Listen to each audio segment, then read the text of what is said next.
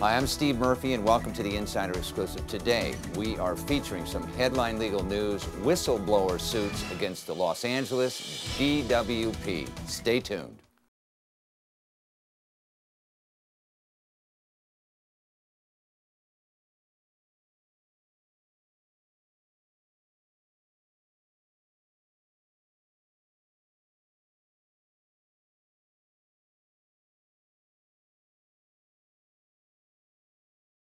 The corruption and the pain that's taking place in the city because you won't take a look at the issues is wrong.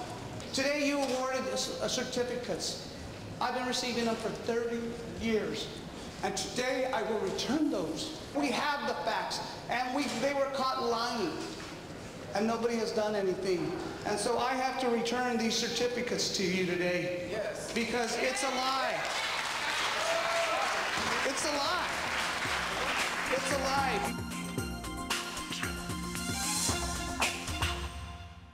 There's a lot happening today at the Los Angeles Department of Water and Power, and today I have with me Patricia Berry. Welcome to the show. Thank you, Steve. I understand that you represent maybe 7 or 8 whistleblowers at the DWP? Correct. And I understand that a lot of them are claiming there's corruption going on at the Los Angeles Department of Water and Power. Is that right? Yes, and with respect to a janitorial supplies contract known as the Empire contract. What's going on with this thing? Well, very suspiciously, Jerry Alkine and Robert Cronin, who own the Empire contract, were able to get a contract with the 3 profit centers of the city of Los Angeles: airports, harbor, and the Department of Water and Power, with no competitive bidding. This happened in 2001. The end users, of course, of the janitorial supplies would be the custodians of the Department of Water and Power. And Sandra Miranda, who was a supervisor custodian, through her own experience of using these supplies and then complaints from her workers, began to realize that they were inferior, dangerous, didn't have the proper label, particularly the safety label required by Cal OSHA. Right. And then began to do more research and realize they were way overpriced. So what's happening is, and you're alleging So this. what happened was Sandra Miranda in February of '03 started going to city council. And a bunch of your clients did, Well, she initially started going. making complaints. At the over, Los Angeles City Council. Correct. Over and over again. She went like every 2 months. The very month that she went, in February of '03, Tom Hokanson, who was the assistant general manager, ordered actual surveillance of the custodians. Now, what do you mean surveillance? They had people walking around watching them? Yes, with spying video on them, cameras? video cameras, following them to their homes. When they were basically kind of stalking them, were they threatening them? No, Were they saying anything to them? Well, they eventually, a word was getting out that heads were going to roll.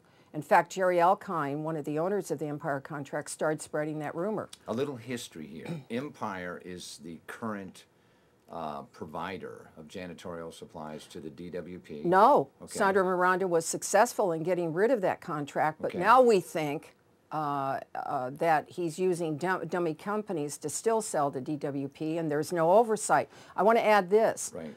After the contract was canceled due to the efforts of Sandra Miranda, the supervisor custodian, and Candido Marez, who had been made chair of the subcommittee of mega contracts of the Small Business Advisory Committee created by the City of Los Angeles in order to look into all the complaints that were being made. You have to remember, it wasn't just the custodians talking about the Empire contract.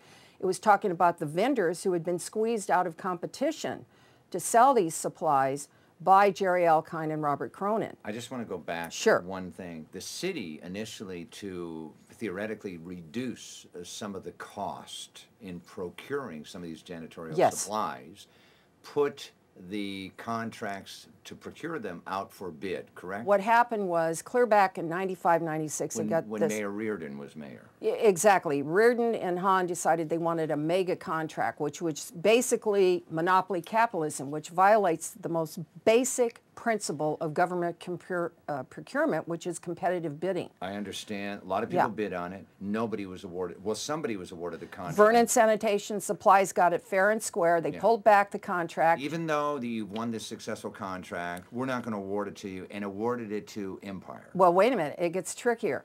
Once the bids are made, they are public. Alkine didn't bid. Empire Contract did not bid the first go-around when Vernon should have had the contract. Yes. And by the way, we can prove that Alkine and Cronin, the owners of Empire Contract, did not meet the proper requirements, even to submit a bid at that point. I won't get into all the details. Yes. But he did not bid the first time. So but once a bid is made, all the bid numbers become public knowledge. Having that public knowledge, of course, he was able to underbid, and I think he got the citywide contract for $300,000 on the second bid. The problem is, he didn't stay at $300,000. Would it be safe? Excuse me. Would it be safe to say that the Empire at that time was making a lot of money? Oh, they made millions. Providing inferior products. Correct. And it cost the city a lot more money than they would have had they gone through the proper channels. Right. I mean, in some of the cases, as I understand it, from speaking with Sandra Miranda, of course, one of my clients, is that she did a comparison and found that if the city just went over to a company that would do business directly with them, they could have saved, say, in place of paying $12 to Alkine and Cronin, they could have gotten it for $8. But we're talking about millions of dollars overall, aren't we? Yes. You are suing the DWP, correct? Yes, and the city of Los Angeles? Yes. On behalf of them, on what grounds? Well, the U.S. Supreme Court has recognized that reporting waste, fraud, and corruption by public employees is whistleblower. Yeah, essentially whistleblower, but it's also, there are many, many whistleblower statutes, but we're suing directly under the United States Constitution, the First Amendment, about and using free speech as the basis.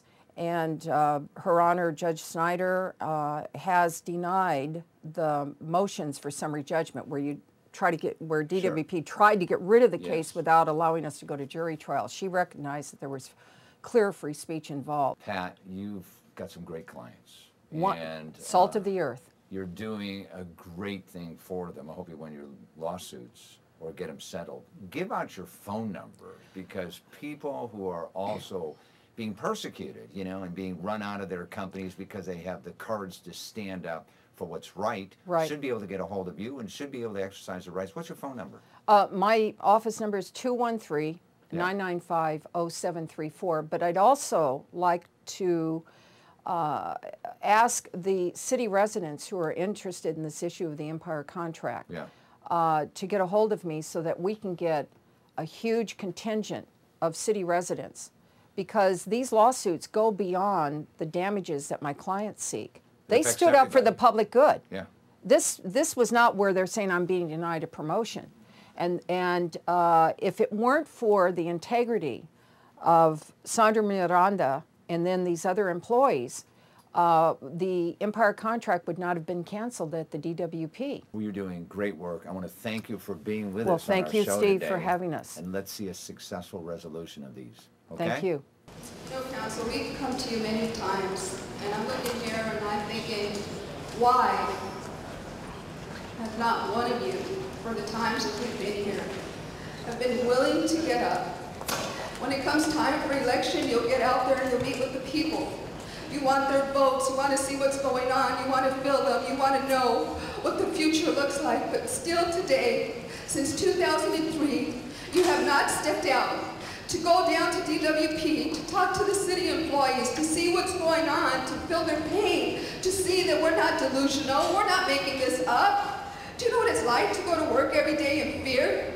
Do you know what it's like to say, do you know the message you send already to management and the employees? That they have the power to continue to use and abuse, that we can do nothing but take it. A lot of us have many years invested with the city. Why haven't one of you at least send your deputies to go down there and meet with the people and speak to them, to hear them, to listen to them, to feel their pain, to see their stories? Hi, I want to thank you for joining us on the Insider Exclusive. You can get more information at www.insiderexclusive.tv. I'm Steve Murphy. Thank you.